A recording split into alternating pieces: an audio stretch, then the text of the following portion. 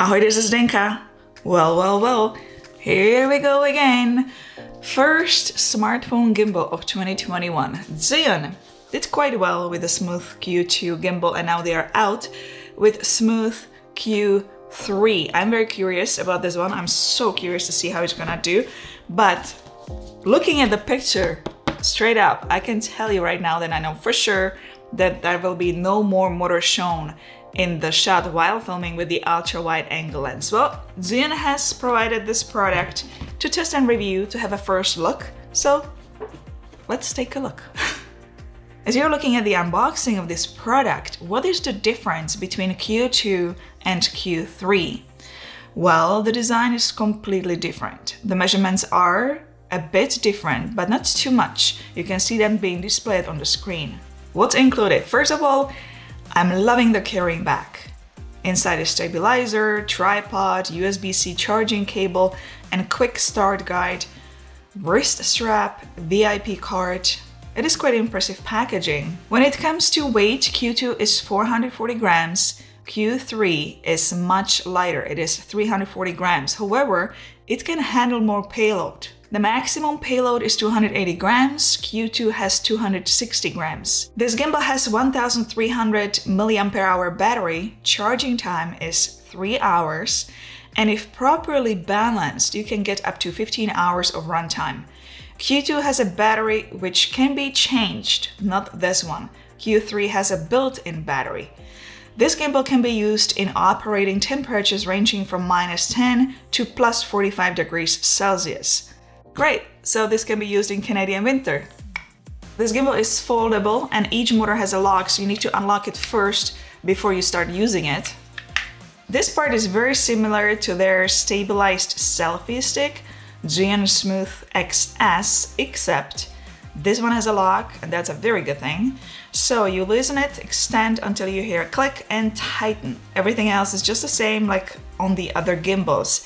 The way you stabilize your smartphone is making sure it is leveled in landscape mode and portrait mode. As you probably noticed, this part is new. It's a fill light and you can turn it 180 degrees. It is 4300 Kelvin light and there are 3 levels of lighting. We will get to that later on and test it.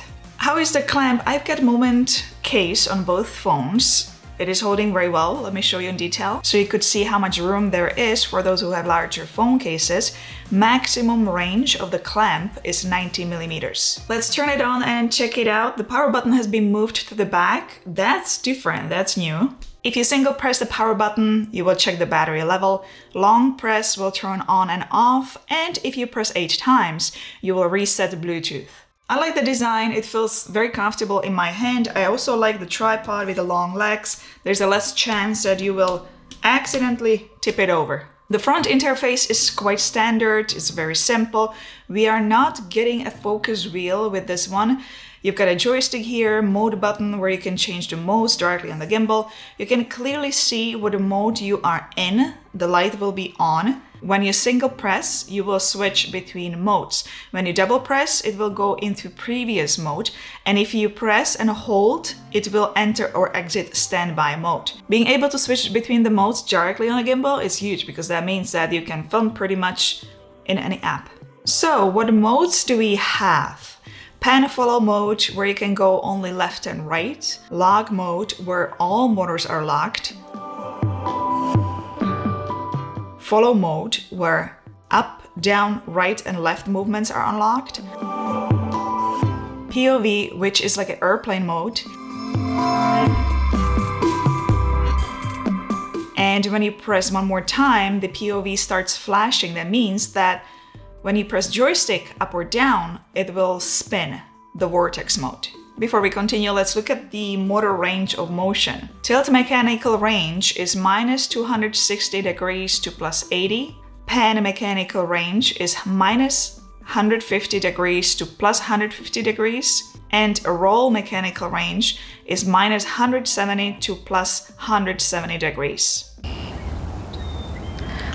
If you go all the way there, actually the gimbal is blocking the camera.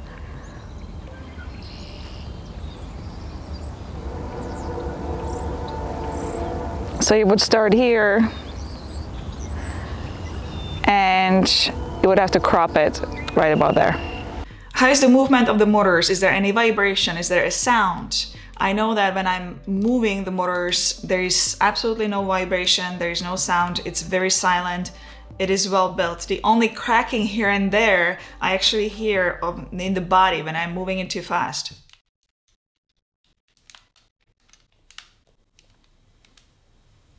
But if you're gonna be moving it obviously slow, you're gonna be filming, you're not gonna hear that.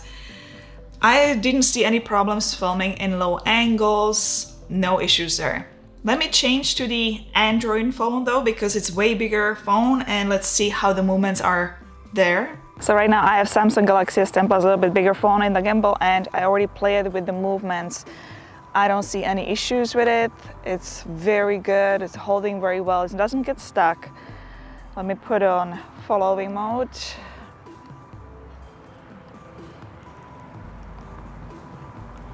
It works just fine. Below the mode button is the record button. If you single press, you can take photos and film videos. Double press to switch between photo and video mode.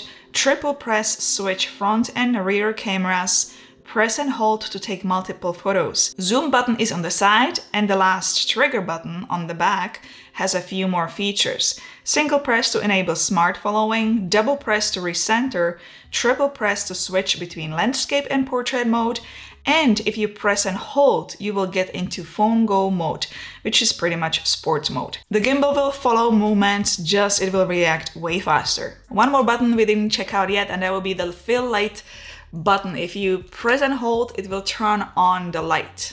This is also the way you turn it off, and if you single press, you will switch between 3 levels of brightness. Let's see. So it is evening right now, I'm just recording myself with a smartphone, and let's test the light. I'm gonna turn that on. So this is what you would get if you would be using the light, and I'm gonna go with, oh, I think this is the lowest strength, so this is how it's gonna look like with the light, and I'm gonna put stronger. That's step 2, and I'm gonna put the strongest, and this will be the strongest one. Let me turn it around and see what you can see. And as you can see, I'm clearly in the woods. This is how it would look like if you would be actually recording with a light. It's sort of like a flashlight. Let's check out how stable this gimbal really is. It's time to do some running. Here's a regular walk.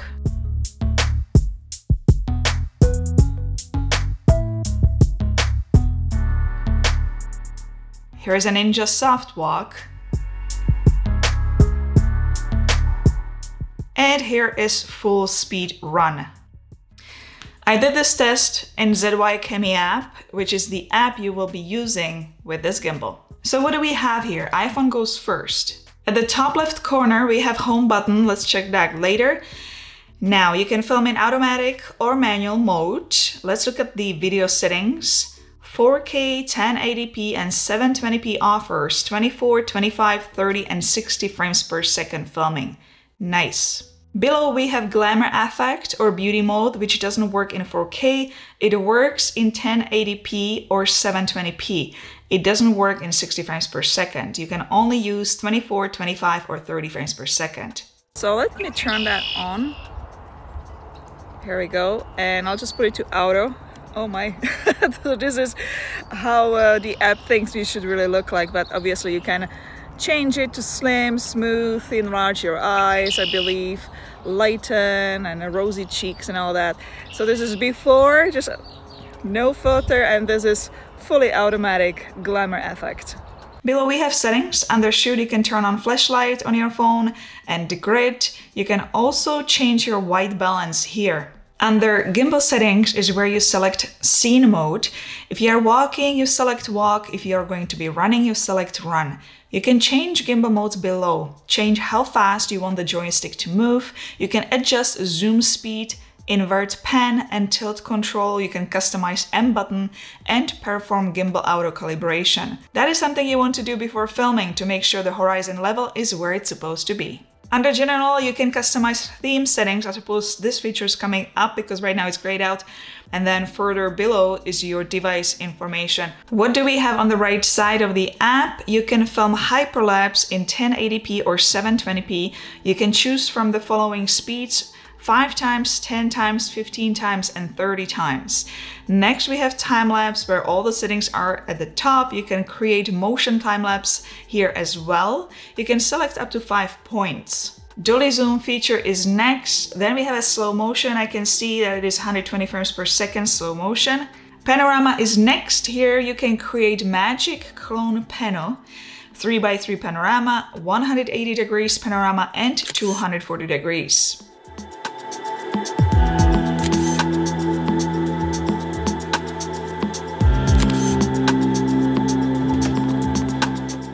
Video mode follows, photo mode, a live mode where you can do live streaming, and smart, which has pre-designed templates. Something like stories.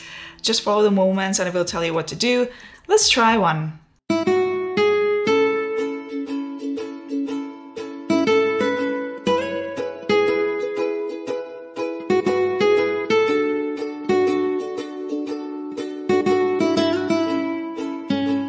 You can also create here your custom template, many choices of movements here. That's very cool.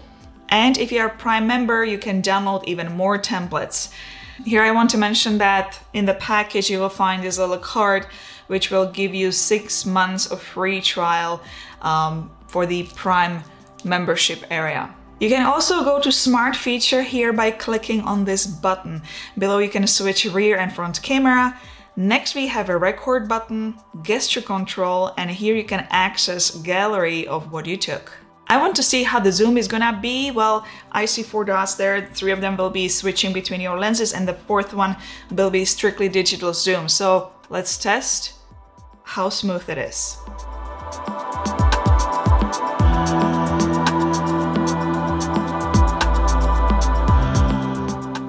I can see that there is a significant jump between ultra-wide angle lens and standard. And let's test the tracking feature. It's got Smart Follow 3.0. So let's see how good it is when it tracks.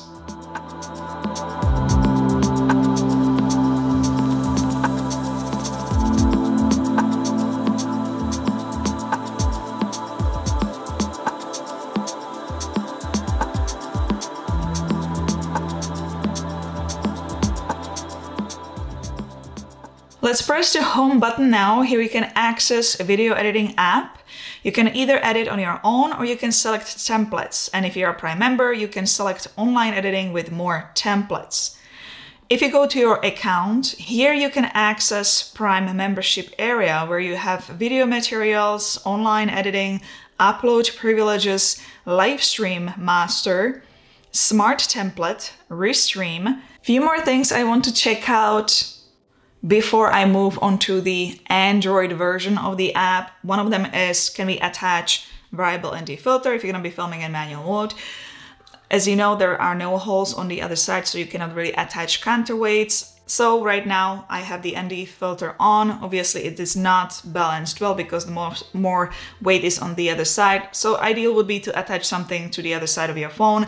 I'm working on this video for a few days just because it's a brand new product, which means that things are getting updated and added on a daily basis. They're just catching on, and the latest update I have actually that Zhiyun is currently working with another company to create clip-on counterweight. So if that is gonna work, we will have a very sweet package when we will be able to use variable ND filter with counterweights. I also asked them a question if it's gonna damage the motors if you're gonna have it in a wrong balance, if you're going to be using variable ND filter without counterweights. And I was told that the motors might get a little bit warm, they might get a little bit hot, but no, it should not damage the motors. Can we use external microphone? Well, let's go ahead and check that out. And I'm back. I'm filming in the Zhiyun Cammy app. Hopefully the audio is getting picked up, so I'm gonna walk away, turn around. If it does, then you know that this app is actually also working with the external microphone. Does it work with other apps? I checked native camera app, Filmic Pro, ProTake, and Moment.